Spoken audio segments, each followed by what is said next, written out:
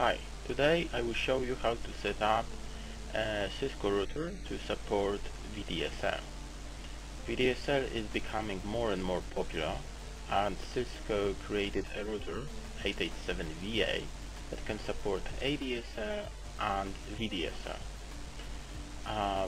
Because it is a pretty new standard for home broadband, it is not easy to find a lot of documents and templates. So because I had a task, an on-site job to set up an VDSL router for one of the clients, I decided to record this video and show you what steps should be done to make it work. Okay, so I am based in the UK and I will talk about BT version of VDSL, but it should be very similar in your country. I will show you what the only difference could be. Generally speaking, if you order VDSL, you will receive a modem and an ISP engineer will connect this modem to a router. Okay, what we want to do, we want to replace both devices with a Cisco 887VA router. So what we have to do, we have to take out this RJ11 cable and plug it to ADSL/VDSL port in our 887VA router.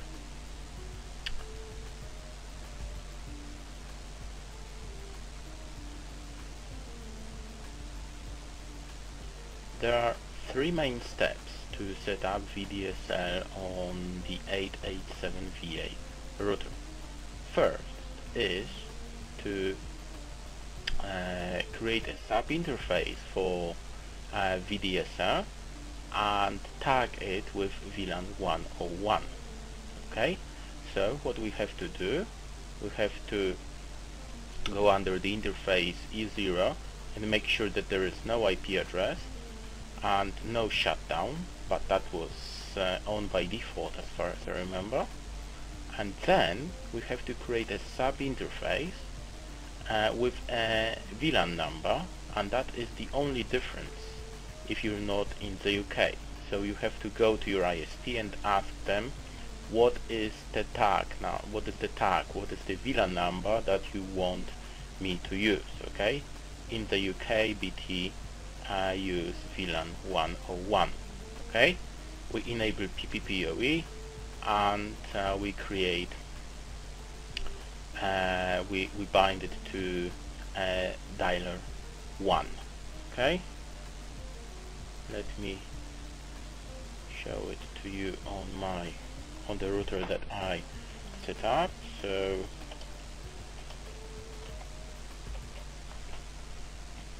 that is Ethernet 0. There's absolutely nothing, no IP address and no shut. That's it. Then what I did, I created a sub-interface. Okay, .1Q101 and these two commands to enable pppoe.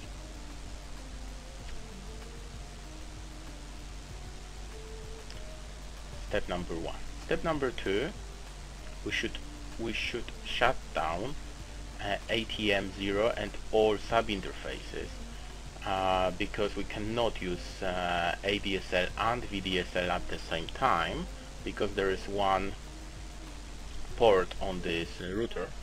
It's ADSL/VDSL.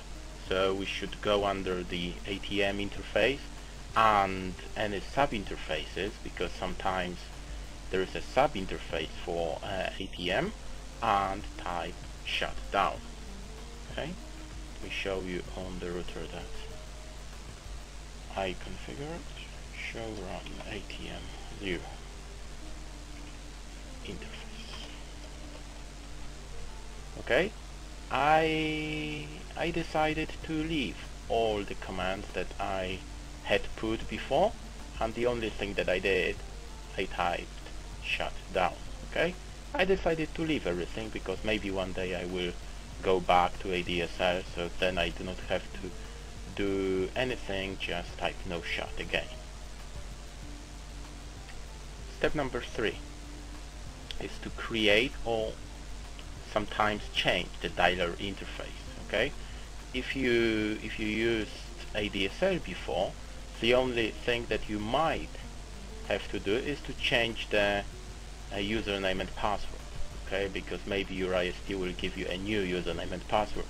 In my situation it was exactly the same one, but please remember that some ISPs will not require you to authenticate with ADSL, but they will ask you to authenticate with VDSL, for instance. So you have to check it with your ISP.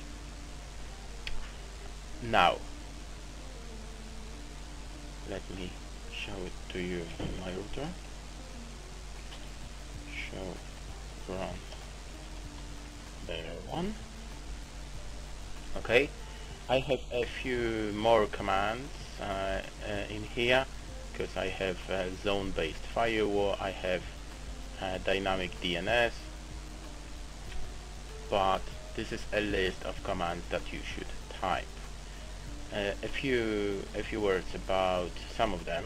MTU here and adjust-mss. Okay, please remember to put it both commands. It will, if you don't, it can cause some issues, because PPP is going to add some a few bytes. So please make sure that you change the MTU size. Okay, your username and password. No CDP. Okay, we do not want to run CDP with our ISP. And dialer pool 1. Okay, that is here. Okay, it's good to put a description as well, so we know what this interface is doing at the moment.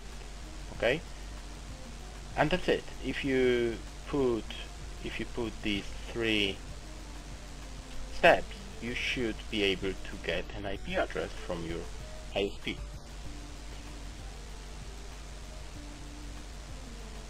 Step number 4 is something that I called finish the configuration, because you will not be able to browse the internet, you will not be able to ping anything, because a few pieces are missing. So first of all, we need a default route. Okay, so we have to send everything to dialer 1.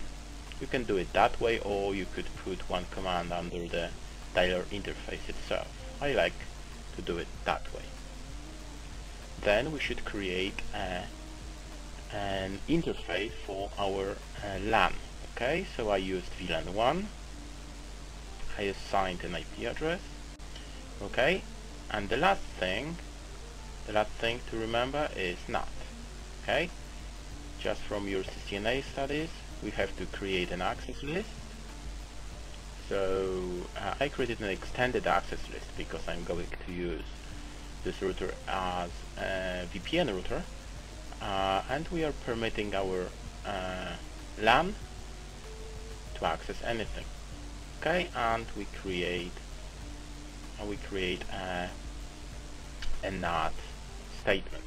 IP NAT inside, source list NAT, the one that created here, interface dialer 1, overload is really important.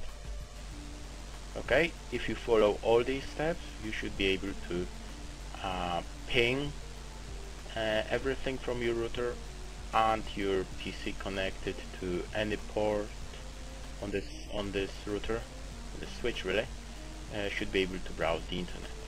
Okay, I put a few more things that would be good to include in this 800 series router. First is zone-based firewall, so really turn on stateful packet inspection. We should enable SSH or Telnet to make sure that we can access this router remotely. DHCP server, okay, because in most situations we do not want to assign a static IP address to all of our clients. NTP, banners, security, dynamic DNS is a good thing to enable. I did it on this router, and thanks to that, because as you probably know, we have a dynamic IP address, so it means that this IP address changes, so we will not be able to access this router using an IP address. Dynamic DNS will help us with that. First, syslog server, and the list is really long. You can add, for instance, VPNs, security, and so on. Okay, a few show commands now. Okay, that is a command that was put by Cisco to show VDSL. It was a different command for ADSL, so please make sure that you remember that one. It will give you all information about the line, okay, the speed that was negotiated, and if something goes wrong, you will be able to see what's going on. Okay, so you can see that VDSL2 was negotiated because the DSL mode is auto, so I allowed this router to negotiate the line and the speed. Okay, of course, show IP interface brief.